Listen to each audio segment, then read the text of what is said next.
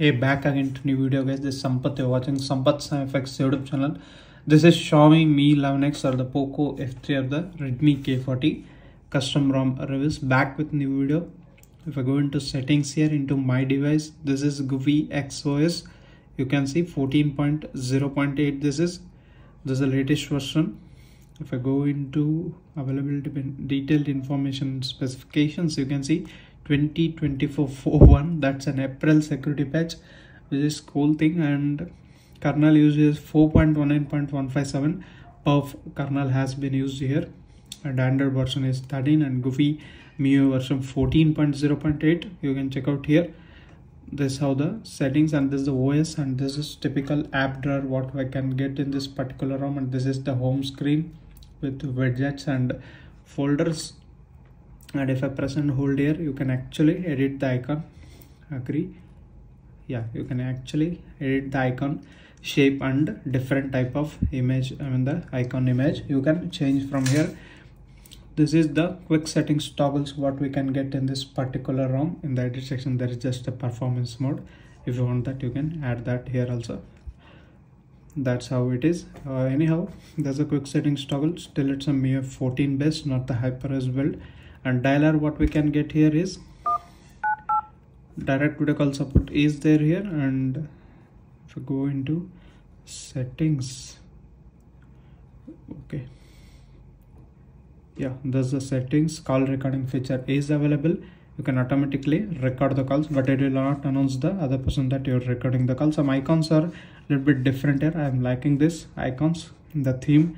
And camera application, you get a Leica integrated here, and there's an HyperOS camera in the MIUI. Picture quality up to super HEIF format is also given. The camera application gives you variety of features here. In the video mode, you can actually shoot 4K 60 fps. That's good thing here. And there are some pre-installed applications like Next Player. If you want to use it as a default video player, you can use them.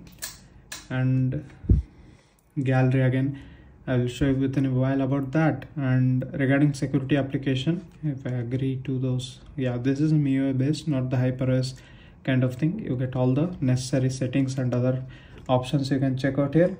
These things are pre-included in this particular ROM. Screen recording options are also given. As you can see, you can actually shoot around 2K resolution and up to 100 Mbps. And orientation, you get sound source, you get options. Frame rate up to 90 fps is given, which is quite good here. And these are the recent apps arranged. I'll change them within a while. And weather application is also similar to MIUI here, not a updated HyperOS weather application here. Apart from that, again you get basic Google and Me apps here. Other than that, I will show the gallery here. Before showing you the results, you get all these options like recognize text table, protective watermark. You can directly cast to devices available, and slideshow and wallpaper. You get all this, add to album. That's fine in my opinion. This is updated gallery app, and the scores are 1140 and 3213. Not just that, in the edit section actually you get plenty of options. Actually you can change the sky, and also you get some filters, and even in the video there are some editing options. You can definitely check out them once you flash this particular ROM. 1140 is the single score, 3213 is the multi-score. I used Geekbench 6.2.2 version here, Android version 30, and Lynx 4.19.157 perf kernel has been used. And while I was running the Antutu benchmark results, I got this pop-up here. Our device is overheating, mobile data Wi-Fi. That was the thing I was getting, but after some time it went away, and again I able to get some scores. But this is the safety net status results, both basic integrity and CTS profile match getting passed. You can use all the payment applications. That's not going to be a problem here. And this is the Geekbench score, Antutu benchmark results with the version 10.2.4. what I got is 8,30,187. This is in balance mode, not in the performance mode, guys. And 2.8 degrees Celsius is the temperature is, and 4% of battery has been dropped during this entire testing. And this is the Wide1 L1 support with HDR10 and Dolby Vision certification is showing here, but I don't think so. It will show you anyhow. L1 certified here. And this is the read write speed test with graphical interpretation, and this is numerical. And this is the internet speed test what I got with Airtel fiber connection. I have 200 Mbps plan in here, and charging rapidly. It is supported. The turbo watt charging support is available in this particular ROM. No need to worry regarding that. Let's see under the hood settings what are the things we get. Here connection sharing, you get all the necessary things: DNS, VPN, hotspot, Chromebook, driving mode, Android Auto. Those things are given here. And the wallpapers and personalization, again always on display. If you enable that, you get 3 options. Always is also available. That majority of the people like it, and plenty of other presets are available. If you want still more, you can revert back to themes application.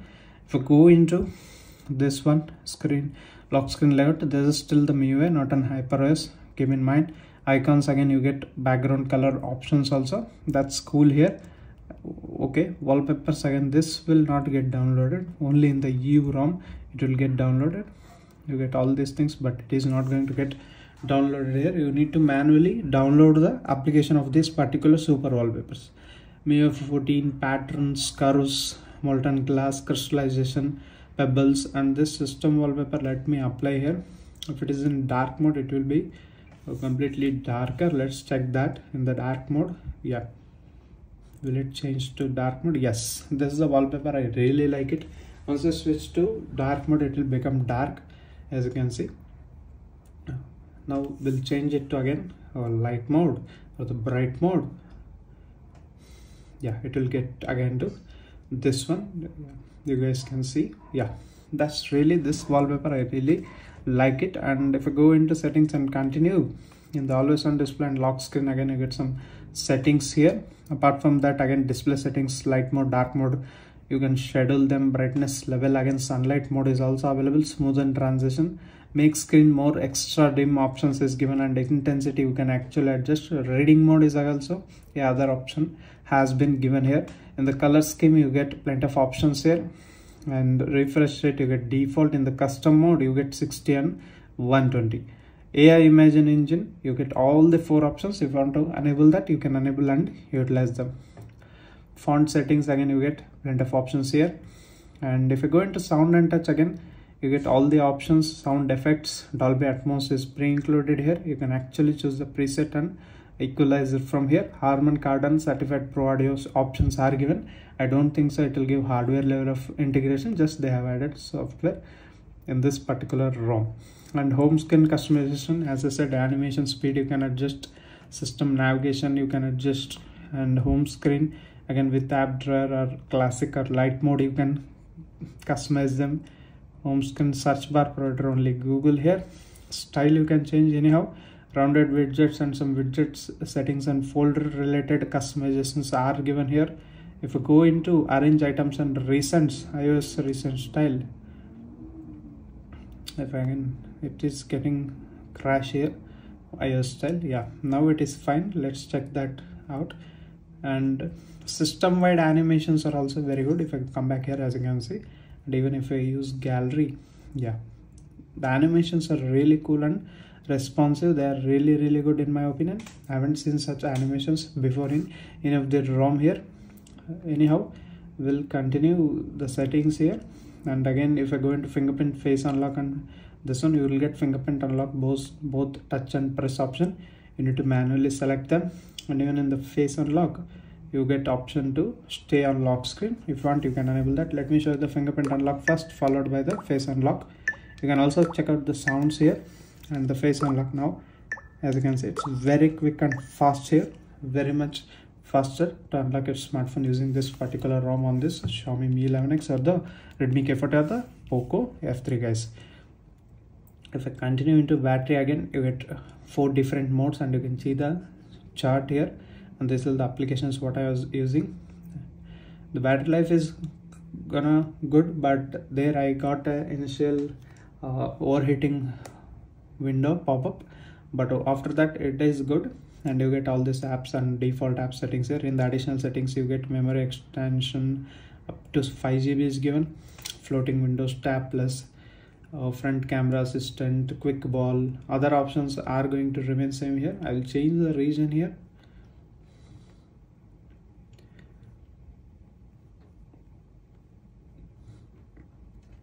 Yeah, You get plenty of regions and language support here too. No need to worry regarding that.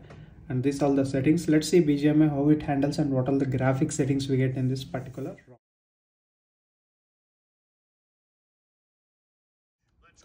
Regarding graphic settings, you get smooth plus extreme here. No extreme plus or the 90 FPS option here. And you also get this game mode here. You can switch to performance mode here. And you also get this option saturated and bright. I will keep it. And you also get voice changing option. Turn off screen is also working. Screen recording and screenshot clear memory options are given here.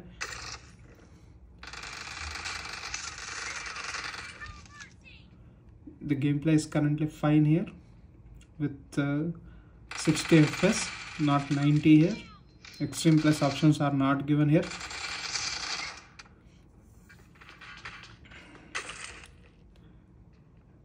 But fine, you can definitely play the games.